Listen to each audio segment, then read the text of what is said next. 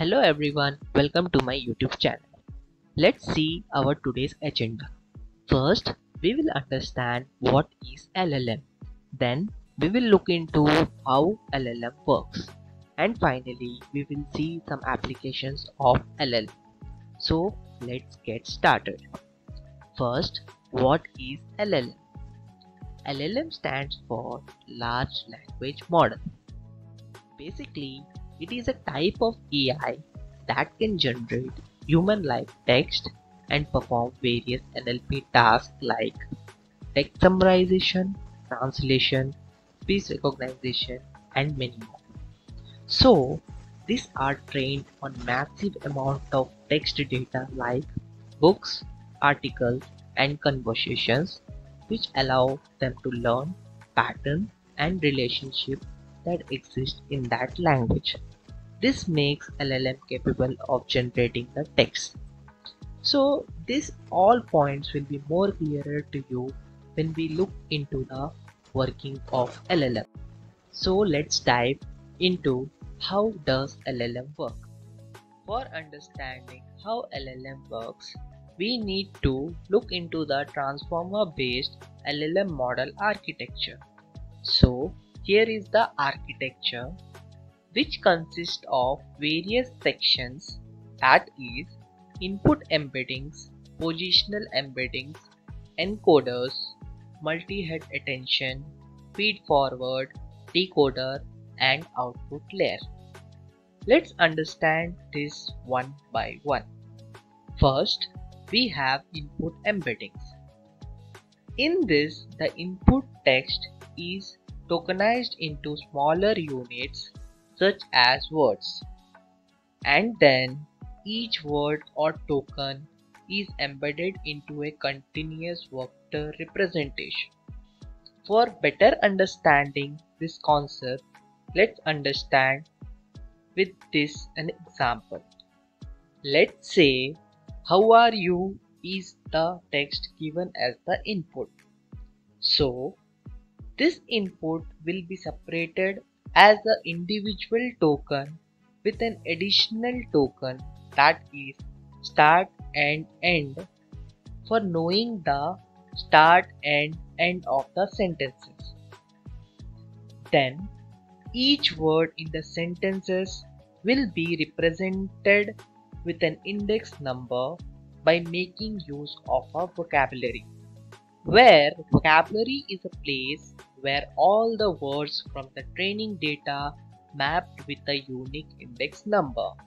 Basically, for small sentences, this index will be fine. But when it comes to large sentences, then this representation of index will be a problem.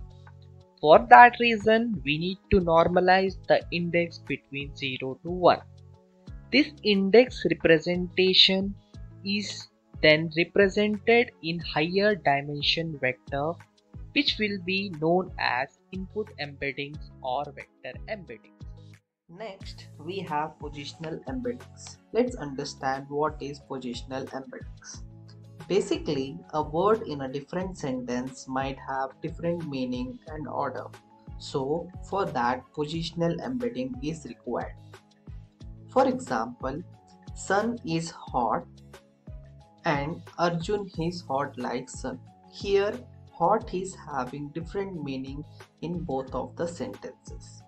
And also, the sentences which are inputted to the transformer are not have any positions with it, meaning, let's say sun is hot is given as an input, then transformer don't have any idea which word will come after what, that is hot is sun hot, etc. can also be possible but make not any sense.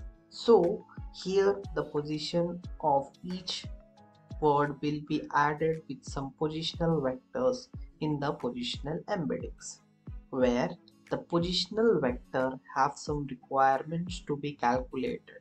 That is, vector shouldn't be too large, each position should be unique, should be within a range.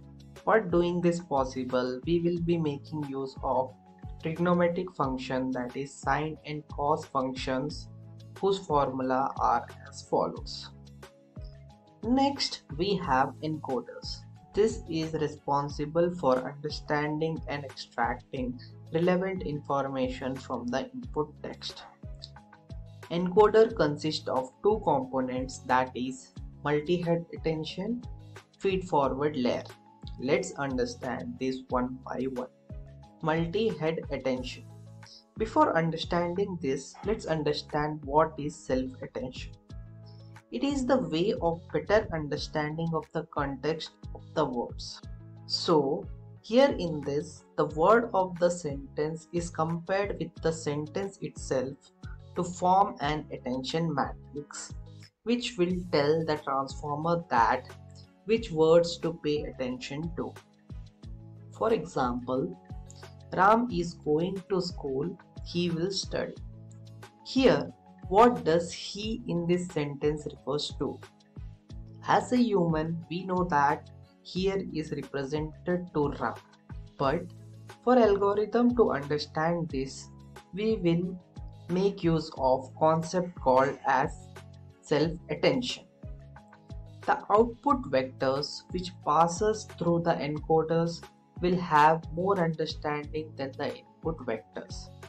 In the similar way, when multiple sentence passes through the self-attention component, then that is known as to be multi-head attention.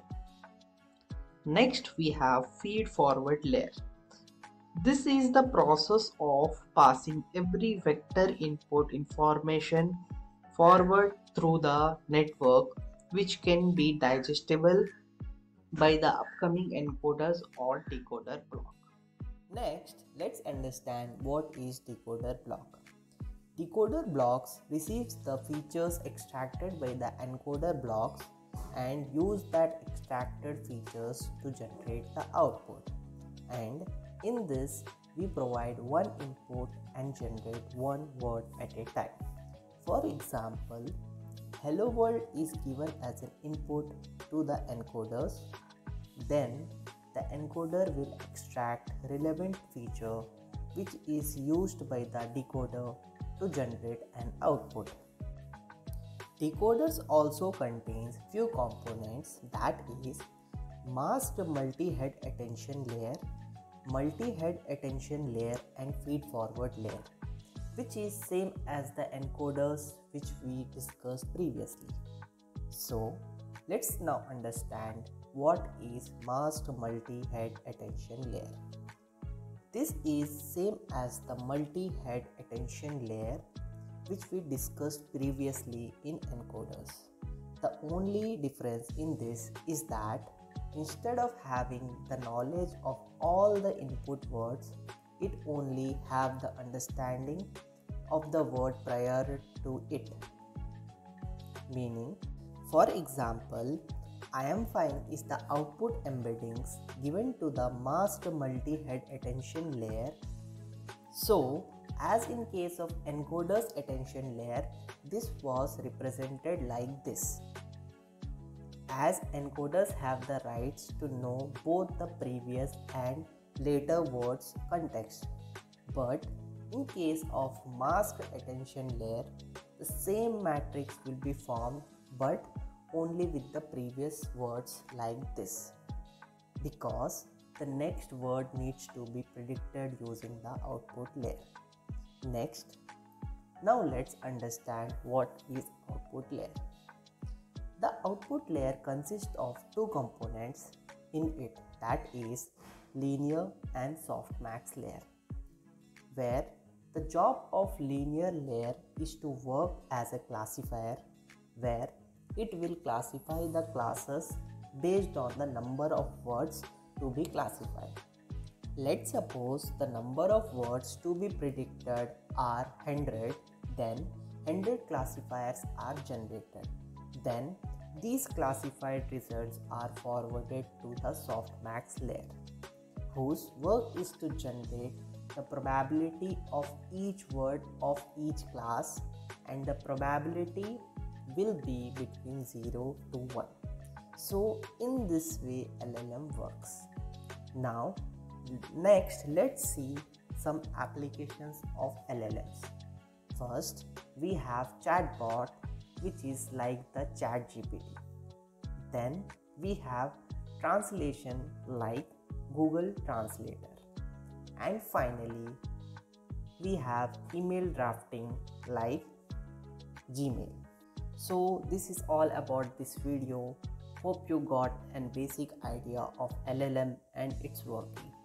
Kindly like, share and subscribe to my channel for more content like this. See you in my next video.